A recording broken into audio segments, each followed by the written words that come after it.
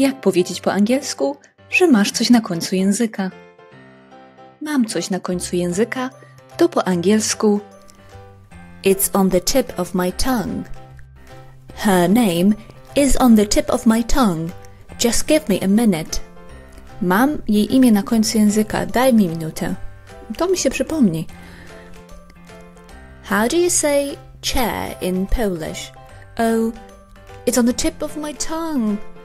Jak powiedzieć chair po polsku? Och, mam to na końcu języka.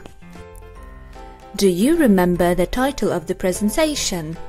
Wait a minute, it's on the tip of my tongue. Pamiętasz tytuł prezentacji? Poczekaj minutę, mam to na końcu języka.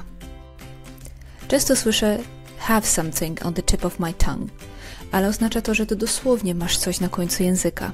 Czyli na przykład wyrosła ci krosta, albo masz poplamiony język. Idiom, który w tym przykładzie jest użyty, to be on the tip of my tongue.